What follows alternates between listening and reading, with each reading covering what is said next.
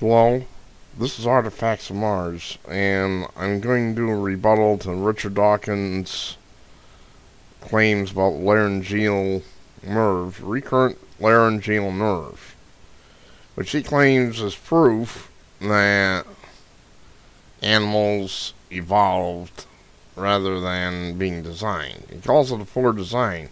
First thing Mr. Dawkins says is that engineers would never make a mistake like that because it splits off from something called the vagus nerve and heads on down into the chest cavity, loops around the aorta, and heads back up to the larynx. Excuse me, Mr. Dawkins, engineers would never make a mistake like that? Have you ever looked underneath the hood of the modern automobile? It's a horrendous mess under there. It's so illogically designed, it's pathetic. Yet cars still run just fine now, don't they? Well, we hope they do. I know for a fact we don't have components that are just lined up so you can just take them off as you need to and put a new one on. No, they don't do that. I know for a fact, for instance, that the water pump on my car is hooked up to the timing belt.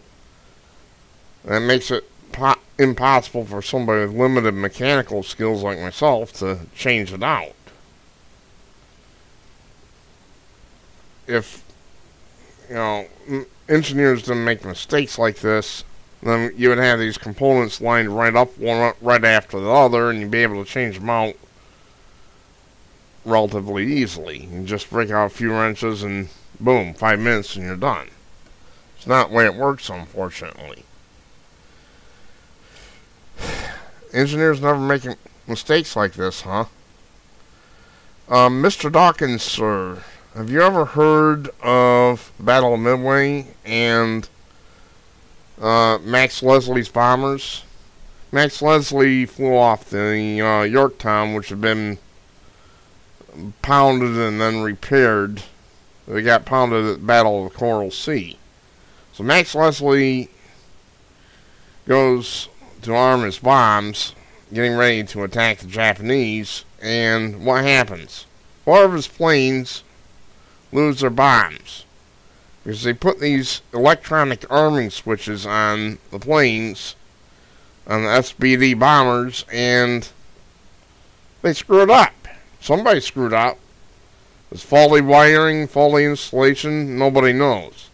4 of the bombs dropped right into the drink, including Max Leslie's. So don't tell me that engineers don't screw up. They screw up all the time. And of course, I don't know if you've ever heard of that big firebomb called the Hindenburg. Or maybe you're not aware that I think it's 9 out of 10 of our torpedoes in World War II didn't explode on contact. Yeah, the U.S. Navy had serious problems with that. So don't tell me that engineers don't make these mistakes. Now this is an article by Jerry Bergman, PhD, whoever he is.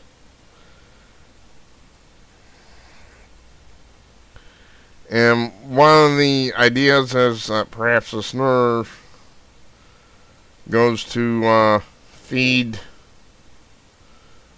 control some stuff down the chest, maybe in the heart region, maybe the heart itself. Although the laryngeal nerve does not take shortest route to the larynx, this is also true for many of the other nerves. Optic nerves do not take shortest route to the occipital lobe of the brain, but rather cross over the optic chiasm, where 2 tracks cross over in the form of an X for reasons now known to be based on good design. Nerves from the right side of the brain go to the left side, except for the right and left frontal branches of the facial nerve, which are supplied by both sides of the brain, also for good reasons.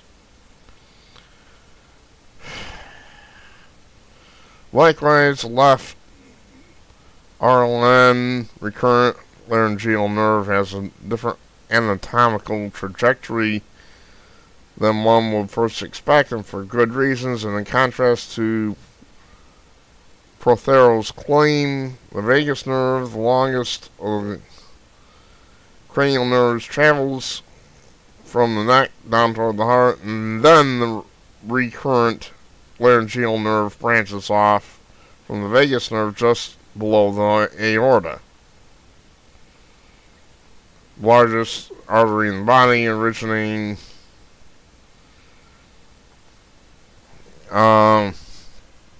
lost track, originating from the left ventricle of the heart and extending down to the abdomen.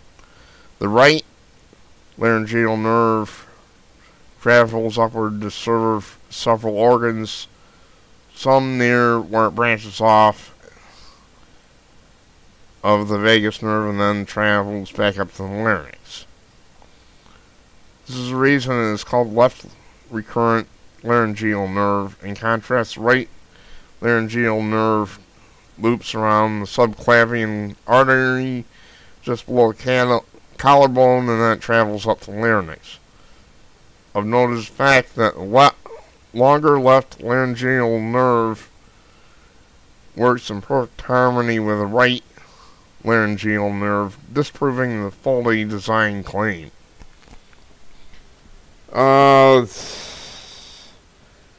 Okay, this is too much for me, but I'm not an anatomist, but I can see what it's saying.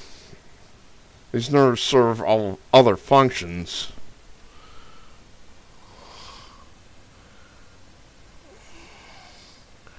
Besides just running the larynx, and they split off from the vagus nerve.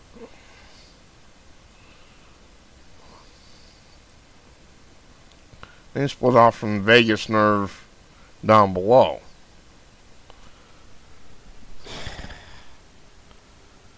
Now, Mr. Dawkins, sir, looks to me like this nerve actually does some things. Who the hell are you to say that, well, it couldn't have been designed because this would have been a bad mistake? Gee whiz, Mr. Dawkins, sir, my recurrent laryngeal nerve is working just fine right now because I'm doing a video with it now, aren't I?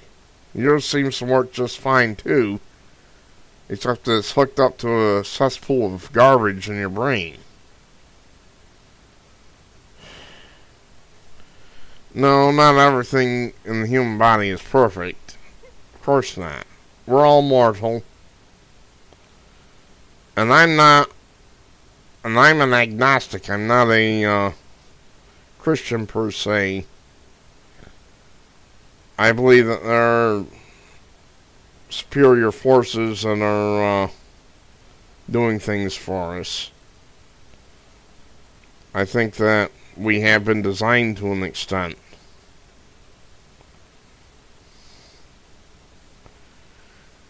But the point here is, this thing works just fine. Who are you to say whether a nerve should go this route or not? Maybe there's a reason for it. Like they mentioned with that other one.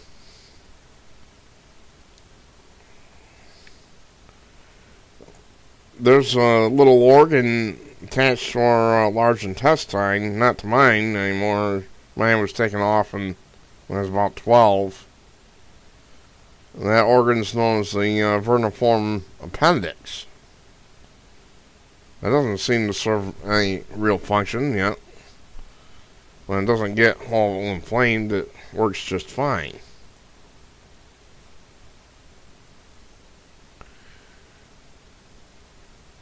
The whole point here is Richard Dawkins is full of it. In German, du bist voller mit Scheist.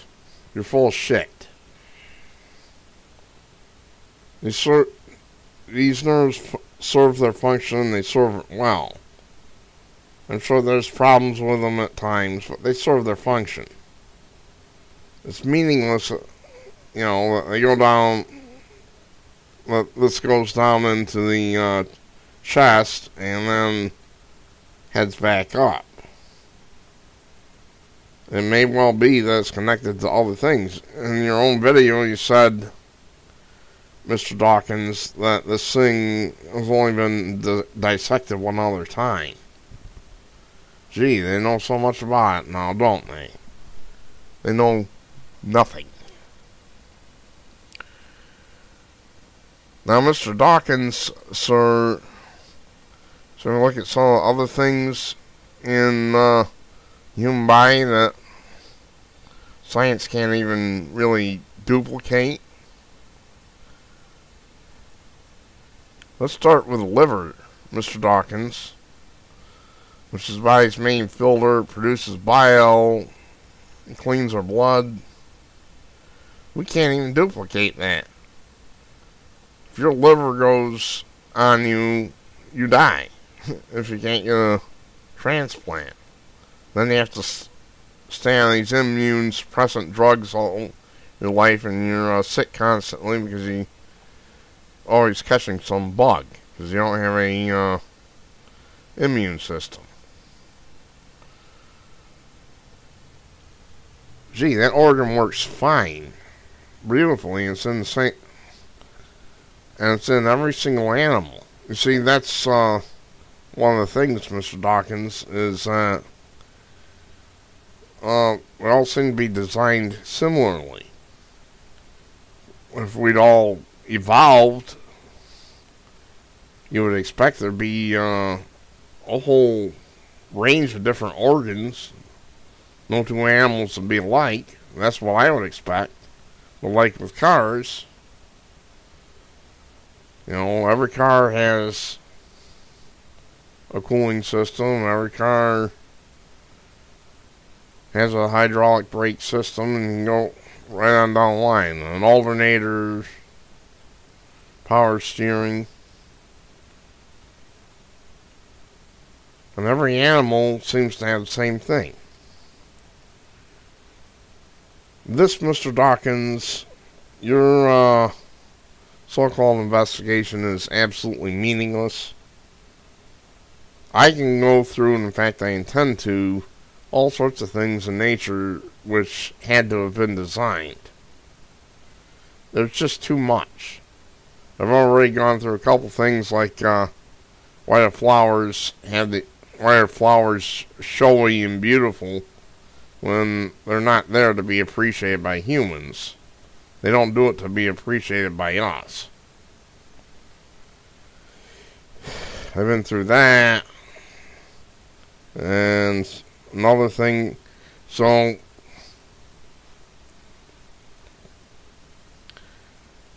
like I said, du bist voll mit Scheist. You're full of shit. That's the thing.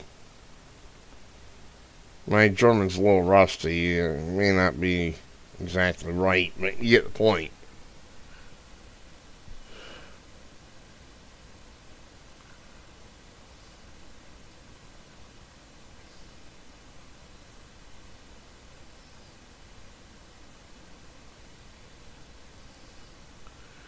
When, Mr. Dawkins, when you can sit there and create a sentient, intelligent mammalian being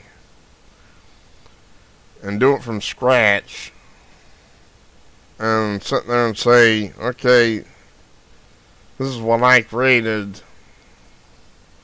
then you can talk. Until then, Mr. Dawkins, you're nothing more than hot air. The human body is just an unbelievable marvel. You look at our lungs, and we have these little grape-like clusters in there called alveoli, where and trade oxygen for CO2. Those are amazing. The heart keeps beating and beating and beating. It's an unbelievable organ. Most pumps would break down, but it keeps right on going. So don't give me this crap. This is just from evolution. There's so much evidence of design in nature that you could spend your whole lifetime not even scratch the surface. You, sir, are an absolute disgrace as far as I'm concerned. You're a disgrace to science. As far as I'm concerned, all you are is full of hot air. Well, full of shit. That too.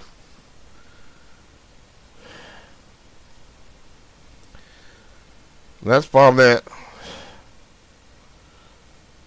I'm not going to try to fully understand this PhD because he's got me beaten. He knows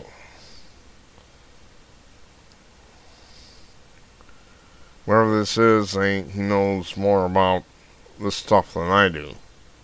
I just have common sense. Our bodies are obviously put together.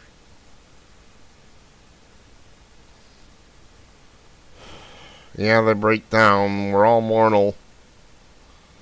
That proves nothing. We're all mortal regardless of evolution or not. Mr. Dawkins, with all due respect, stick it.